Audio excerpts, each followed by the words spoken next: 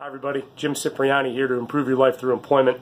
Today I wanted to cover a leadership topic that's gained some popularity, kind of a revived topic, and I'll share the experts and some of the science with you in the blog below. But it talks about whether you approach your everyday situations as either a scout or a soldier. And it really kind of rings to whether you approach things with a fixed or with a growth mindset.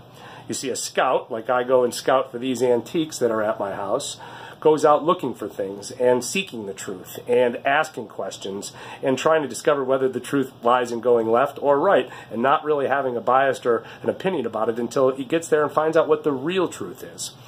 A soldier, on the other hand, approaches everyday situations in a pre-biased perspective, having conclusions drawn already about what is causing the situation, and in this way comes at a situation trying to defend one's truth and find evidence that he or she is right, and perhaps being a little bit more accusatory and judgmental. And this closed or fixed mindset is what causes the soldier to have problems in everyday situations. So any one of us as leaders, as we deal with the important people in our lives and important situations, have the choice about going and scouting for the right truth or trying to go at things as a soldier in a biased manner. I vote for the scout. I hope you do too. Good luck.